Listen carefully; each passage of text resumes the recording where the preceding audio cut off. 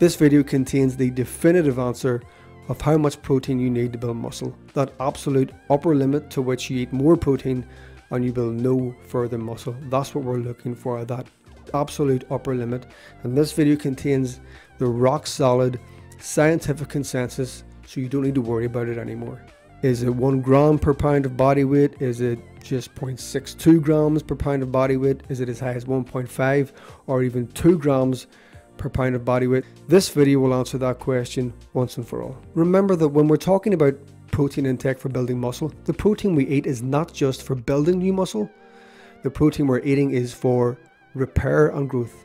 And most of the protein we're going to eat is actually going to go towards repairing our muscle tissue. So if you're training your whole body over the course of a week, every single muscle in your body is getting broke down and needs to be repaired, and then growth. That takes a lot of protein to repair every single muscle in your body. So you'll hear from people, often people that don't know any better, saying, oh, you don't need that much protein. You just need like 60, 70, 80 grams a day. That's really all you need, something above the recommended daily protein intake for sedentary people. But it's simply not true. Our protein requirements are vastly bigger than someone who doesn't lift to build muscle. They're even bigger than people who do other forms of exercise. If you do aerobics, if you do some sort of swimming or something like that, you're still an athlete, but you don't need that much protein because you're not breaking down muscle fibers all over your body like we do.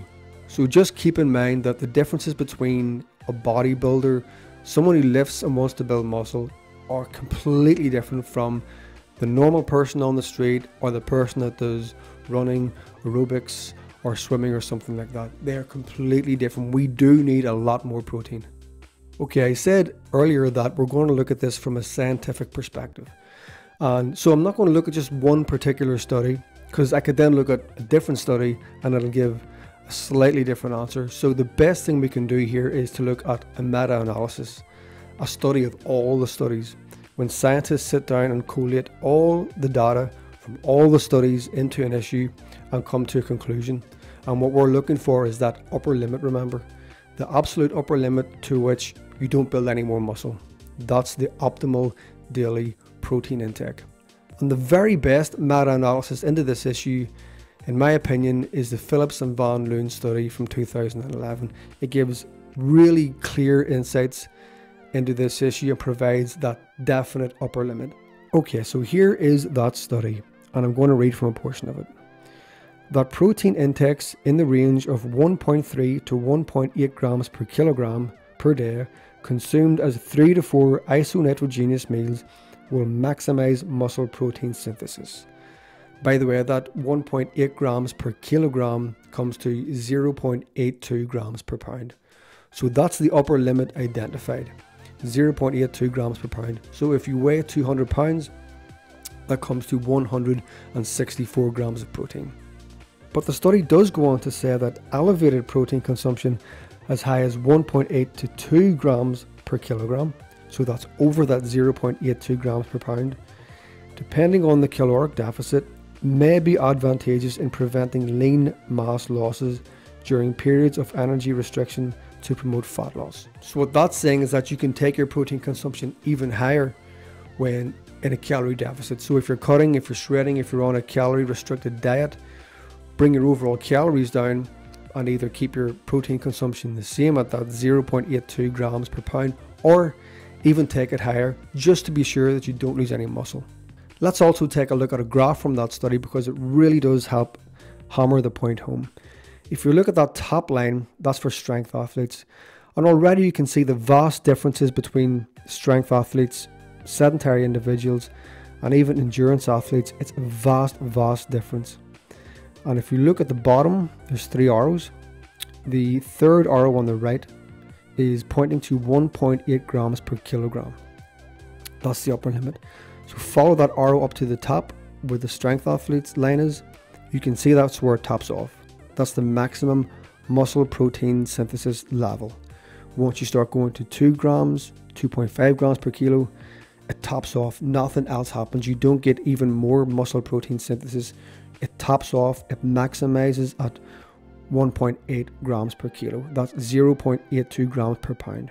So that's it. That's the scientific consensus. 0.82 grams per pound of muscle is going to give you all the gains you're going to get.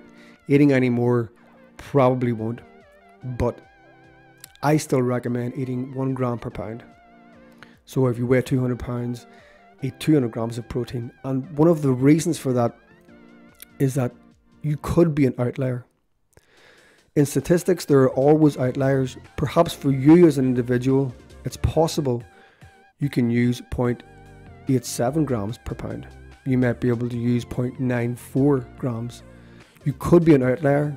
You could be leaving gains on the table if you don't go ahead and just eat 1 gram per pound. If you eat 1 gram per pound, you cover all bases. You're covered. You're already getting 0.82.